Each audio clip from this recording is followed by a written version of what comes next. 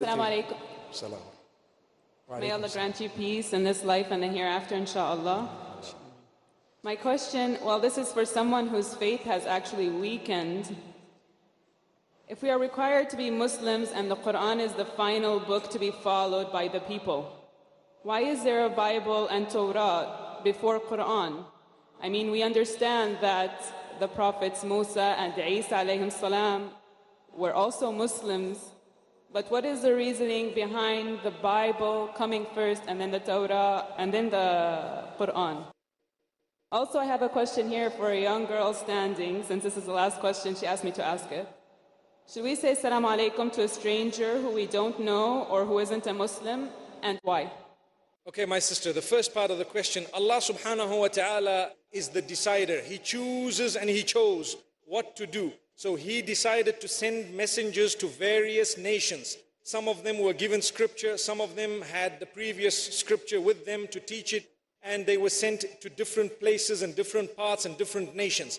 But He kept one messenger, the highest of them all, with the Quran, and that is the revelation we have in our midst, as a message for entire humanity, not just for one specific place. And He kept it for the end, for the last, for the end. We happen to be in this time where the others have all come, and Muhammad sallallahu alayhi wasallam has also come. So because we came just after Muhammad sallallahu alayhi wasallam's advent, we have to have followed him, and we have to adopt this Quran in order for us to succeed. But if you take a look at the tenets of belief, you will come to realize that we also accept the previous scriptures as the words of Allah subhanahu wa ta'ala. Sadly, they are lost and no longer in their original form. So the discrepancies that exist when it comes to those books do not exist when it comes to the Quran. This is one of the ways that Allah is telling us, look, this is the book that I would like for you here and now. And as you know, something known as the Sharia, which means the laws, the rules and regulations governing how you will live and so on, it changes with the changing of time. But belief has never changed.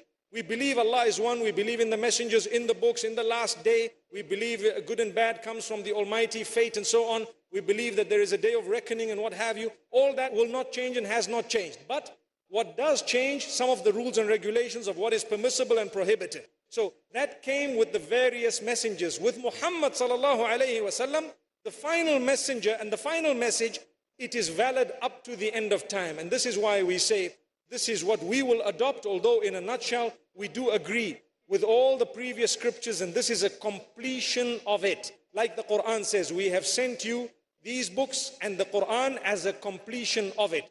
This is why the late Ahmed Deedat, may Allah grant him Jannah, he used to always say, the Quran, the final testament. You have the Old Testament, you have the New Testament. One could say, well, why did the new one have to come in if the old one was there? And one can ask so many questions. We have the final testament, my sisters. Then it comes to the issue of greeting. We greet whomsoever we come across with Assalamu alaikum wa rahmatullahi wa barakatuh. And that is the greeting of Islam. And yes, if there is a stranger that is there, if there is a need for you to greet them, you may do so. For example, say, and I give you this example, if I'm moving with my own women and so on, there is no need for them to greet a strange man, not at all. But I would do the greeting.